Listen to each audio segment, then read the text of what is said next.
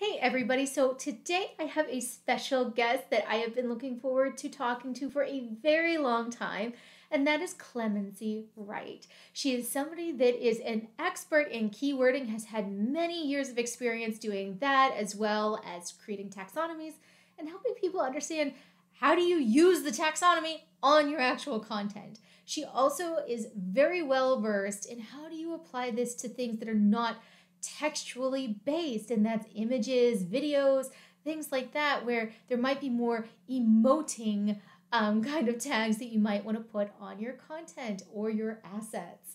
This is something that I actually have started to dig into recently, and I am just so thrilled that I got the chance to talk about how Clemency goes about doing this, and she also has a few tips for you along the way. All right, so if this sounds interesting to you, let's keep watching. Oh, thanks, Ashleigh. Yeah, likewise. I'm Clemency. I'm based in the UK in Newcastle upon Tyne in the northeast. I've been keywording for nearly 20 years. I started out with Getty. I worked for the V&A. So I've always worked with content, different kinds of content, keywording.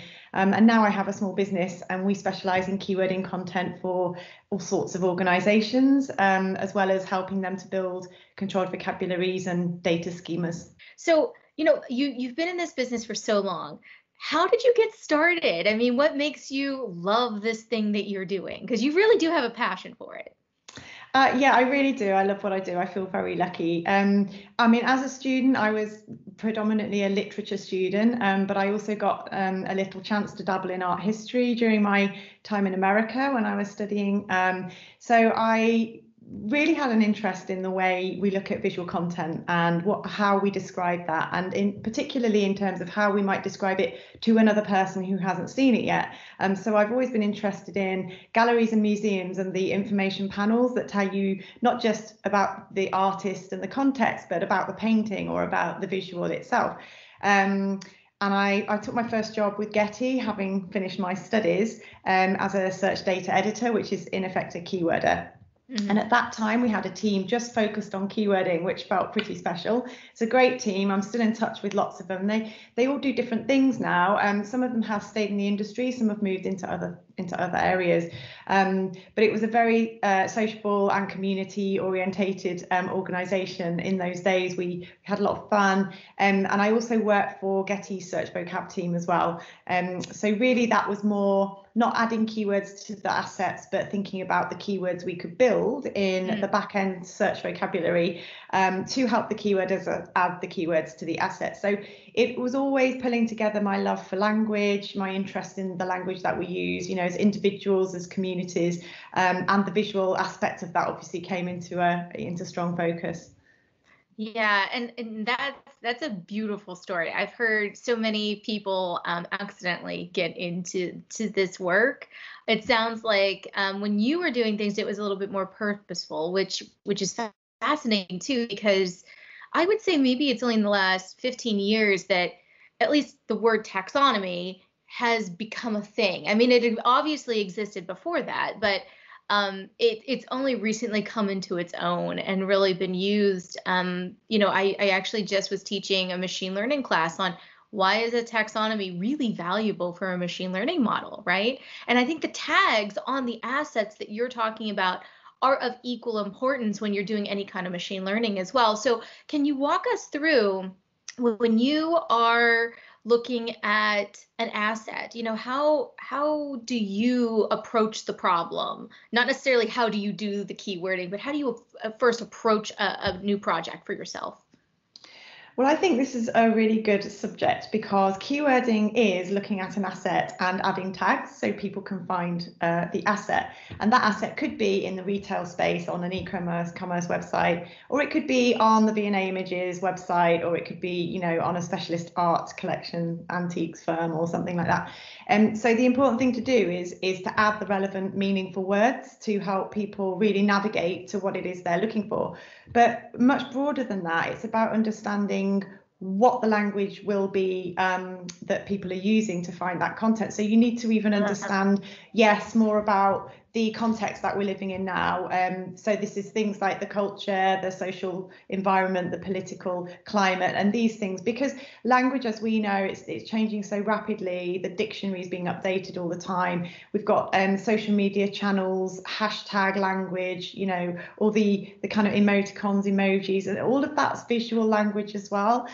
So when we're keywording, rather than thinking of a process of, here's an asset, look at it, keyword it, you come with a knowledge or an understanding of the context in which you're keywording. So for me, working on my client projects, I have to know more about that client, about their organization, about their culture, and also their users, which could be the internal staff actually doing the tagging, or the internal staff doing the retrieving of metadata, the assets using metadata, or it could be their end customers. So you may be responsible for uploading assets to a web shop on Etsy, for example. You've got to think about how your end users all over the world will use language to find that particular kind of product. But you also need to think about how your other products would fit into that language, and how your marketing language fits into the tags that you're using on your assets, and pull together all of that information to help people navigate to the content. So it doesn't start with looking at an asset and adding tags or keywords. It starts way before that. And I think a big part of that is it's in my nature to constantly observe. Some people call me nosy. I think it's more curiosity. But I have always been fascinated by everything that's going on around me. And I think all that visual information comes in to help a keyworder, because you are adding more value, not just looking at an image or a video, but adding a little bit more of a context or, a conceptual element to it. I absolutely love that. You and I are of the same kindred spirit with that, because I know that not everyone takes the same stance with keywording, or what I would call indexing. And it's so good to hear that you're taking more of this holistic approach, not just, this is a thing, I'm going to tag it and it's going to get out the door, not really thinking about the larger implications of what you're doing. I think that is so incredibly important. And there's this big thing that a lot of people are talking about recently, although a lot of people have been working on it, is responsible AI. And it's almost like you're doing responsible keywording, right? Like you're thinking through, like, what is the end user? What is the end use case? What is the whole ecosystem and what you're doing? And that's fabulous. I'm so glad to hear it. But so you've been working in this field, and you are certainly an expert. You've got your own business that you've been doing this with, and you've worked for a lot of the big names in the past. But what are some of the things that you feel maybe need an overhaul in this space? Things that, maybe were really great in the past, but maybe now we need to maybe get a little bit new life. Yeah, there are a couple of big areas that might relate to in my work. So one of them is the work I do with clients who are installing a new digital asset management system, or a DAM system. One of the problems I find recurring over and over again is the lack of investment, or the underinvestment in helping customers who've bought this DAM system to manage their assets actually use it. And by that I mean get a control vocabulary in place, or a taxonomy that will really help power access and surface content, relevant content to their particular users, using the language that they need. So there's usually someone in an organization who is tasked with that. There may or may not be budget or resource to do it. And often, my job is to help those people who feel a bit bereft. They've bought this expensive system, which does do lots of things, and it's very configurable, and it's got lots of elements to it. And it has so much potential. But actually, if your job day in, day out is to upload assets, catalog them, classify them, make them searchable, you might need a little bit more help than you actually get from, say, the vendor, or through the development. Yeah, so that's a recurrent theme. And like I say, a lot of my work will bring me in for that very reason. That's kind of my job, is to help solve it. I always think of it as bridging the gap. So you've got this amazing tool, this engine that's very, very powerful. You've got a user who's very knowledgeable, and very passionate about their customer and their users, and the information that they safeguard is very special to them. But it's finding the connect really between that person's mind and their way of working and the system and the technology. And I like to work really at the interface of those two things, because, you know, being an observant, nosy person, I like to ask a lot of questions of both my client and the vendor to see how much further we can, you know, really push that.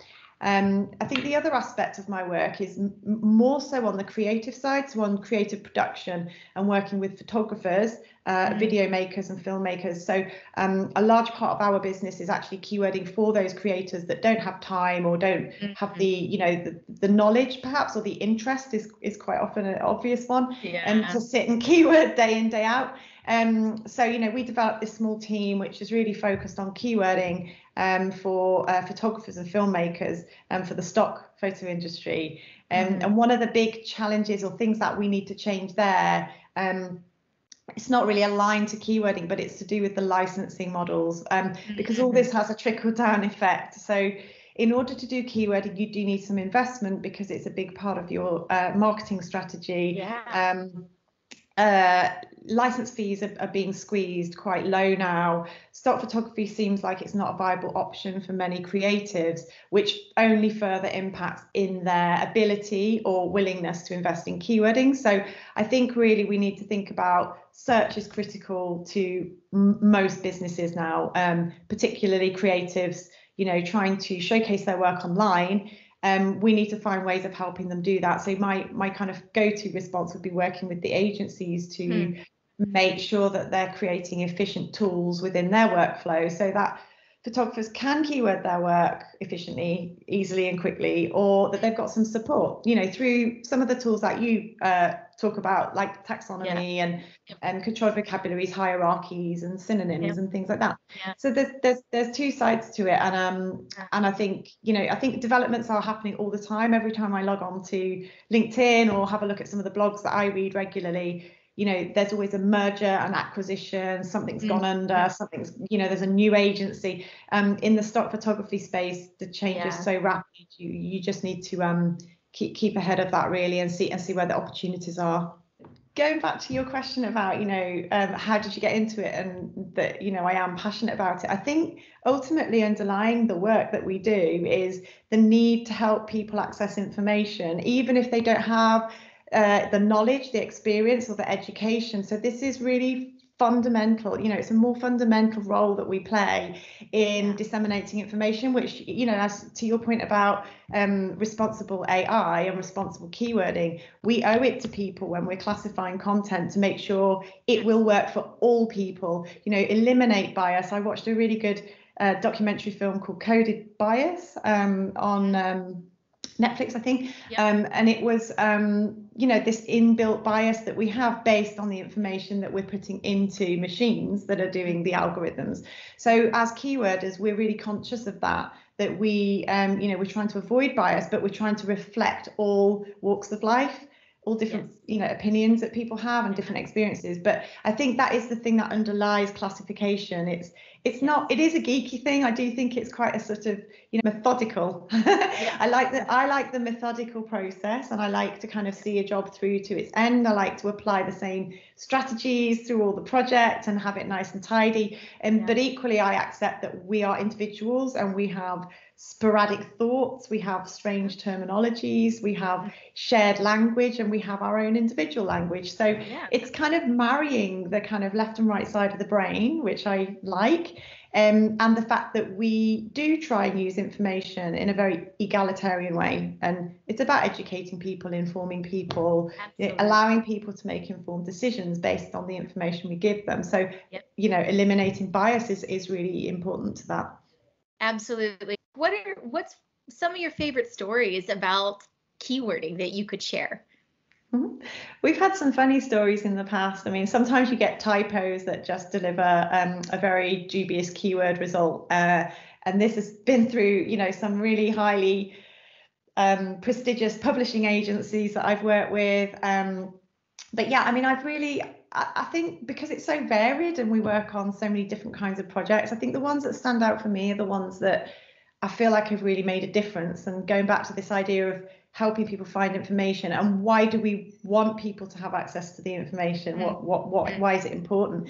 And so the work I've done with charities and non-profits like Save the Children have been very important to me, and I would like to do more work like that, because I feel that, you know, in terms of digital marketing and raising awareness from a campaigning and fundraising point of view, images really help tell that story, and they really connect with users immediately. So the work I did with Save the Children and other charities has been very rewarding for me, and you know, and challenging as well, because we're going back to the idea of terminology and what's appropriate and what's not appropriate, and not expecting people to know the language that we're thinking when they type into a search engine. So I think where we feel we can make a difference, surfacing content that hasn't been seen before, so working on archival footage, for example, or very specialist footage, like scientific footage, is fascinating. And I have keyworded some really interesting clips as well from the animal kingdom and the human biology kind of space for some of my clients too. So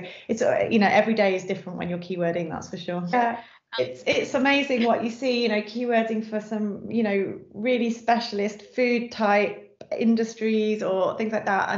And I think that's what we need to remember, is every company, every business or organization has some assets, you know, often visual assets, that the only way you can find them is through either, you know, a hierarchical taxonomy that you know already, or a search box, which is a blank space, and all you have is the reliance on it working in the back end. So we need to make that happen for people.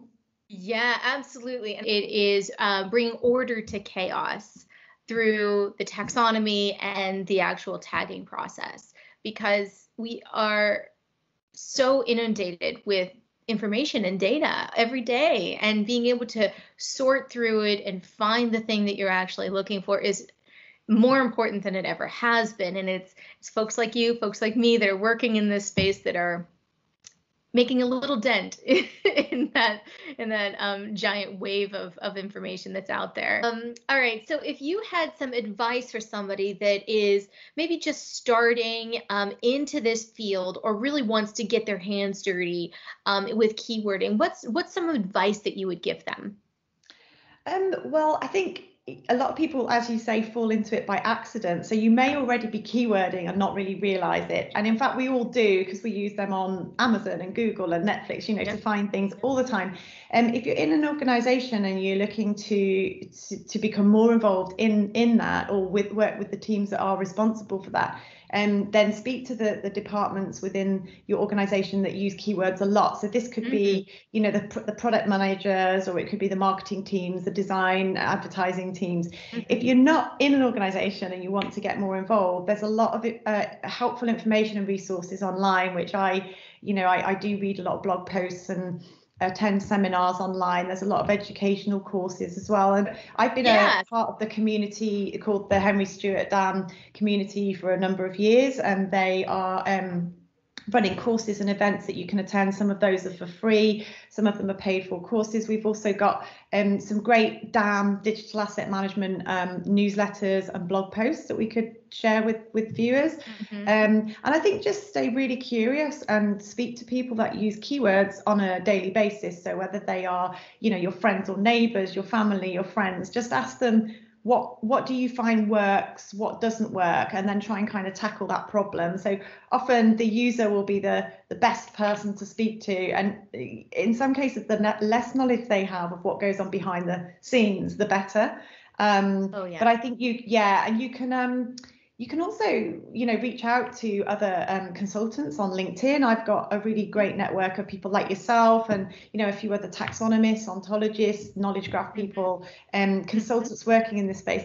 I've always found it a very sharing and supportive community. So I'd like to just, you know, say a generic thank you to everyone that's kind of helped me, had discussions with me over the years, because I'd like to, you know, kind of give that back to people who are interested in getting into this field. And it did pop up on a thread this week in Damn Peeps, which is an online community for digital asset management. professionals.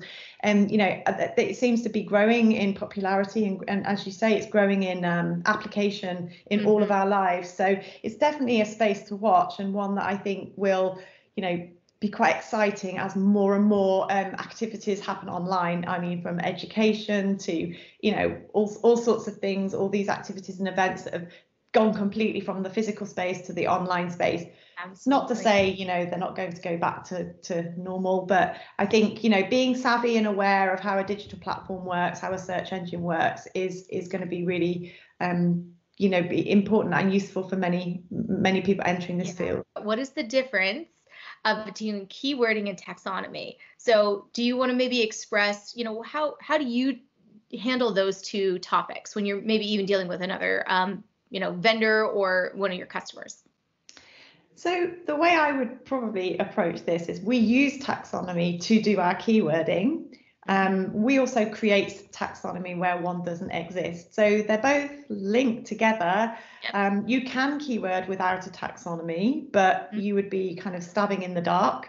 If you were with your example of keywording toys, you need some kind of a taxonomy to know what the categories of the toys are and what the subcategories are. So I guess it's an interesting relationship. One can exist without the other, but you definitely benefit when keywording if you have a taxonomy. I guess the question for lots of my projects is, how on earth do you create a taxonomy for abstract photographs that are quite artistic in nature and very difficult to pin down in terms? So the taxonomies for a lot of the work we do will be more, like we said at the beginning, around our ideas about culture and society and the way people respond to a visual. What emotions does it evoke in them? How can we convey that? So a taxonomy for a lot of the projects I do is a list of concepts or feelings or themes.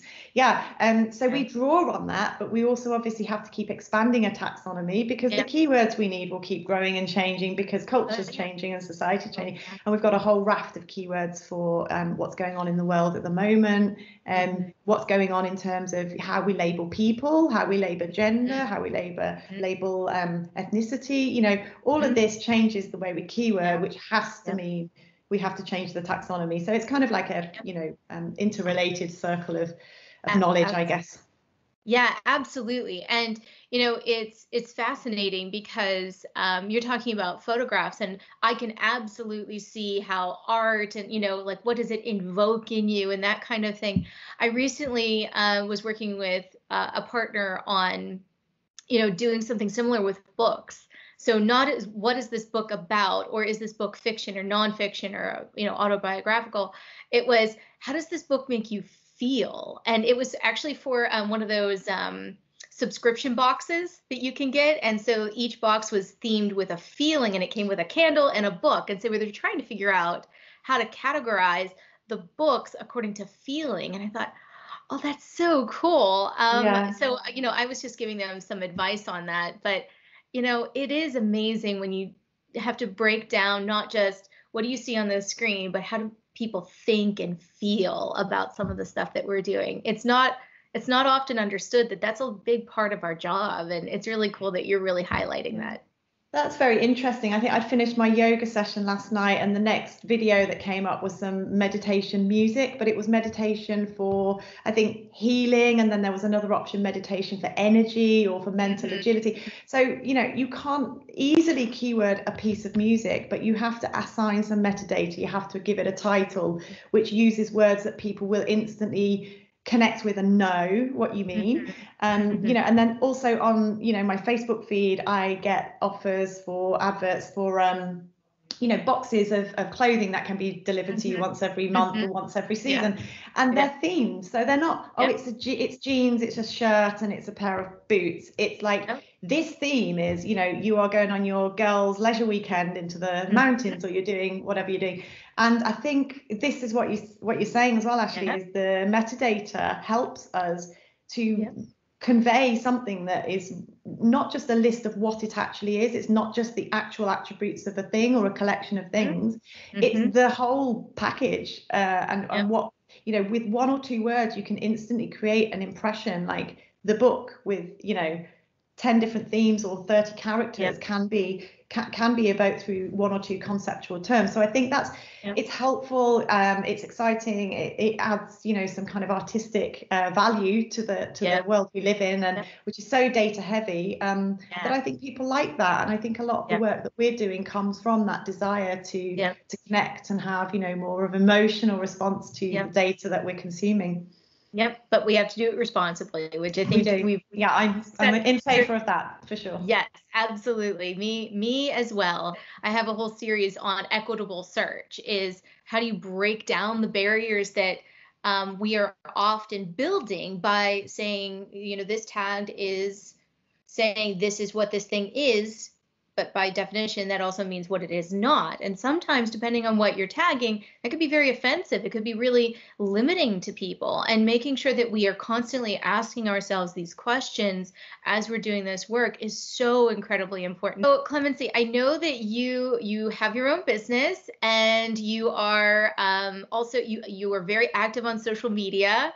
At least on LinkedIn where I see you. So how would folks who want to maybe get to know you a little bit better, or maybe even contract with you, how would they get a hold of you? Well, I'm lucky that I have a fairly unusual name. So if you Google Clemency Wright, you may see me pop up on Google. But I have a website, which is clemency.co.uk.